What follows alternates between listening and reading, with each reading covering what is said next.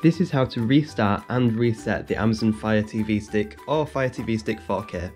There's a few methods you can use. The first and easiest is to get the remote and go into the settings tab at the top left, scroll across to My Fire TV.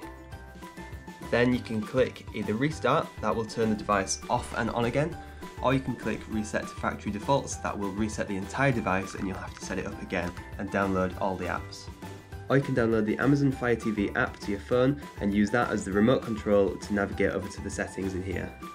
If the screen is frozen or somehow you're not able to navigate that way, to reset the device itself using the buttons on the remote without needing the screen, to restart you can press the pause play button here and the select button at the same time like that.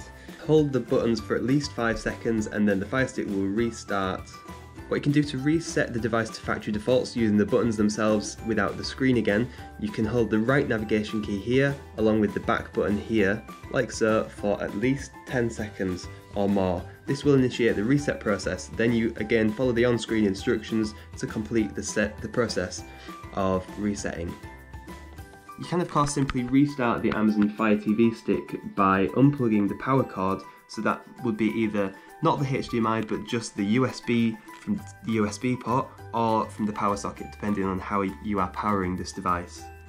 Then plug the power cord back in after maybe 20-30 seconds and it should have restarted. And that is how to restart and factory reset the Amazon Fire TV Stick and Fire TV Stick 4K.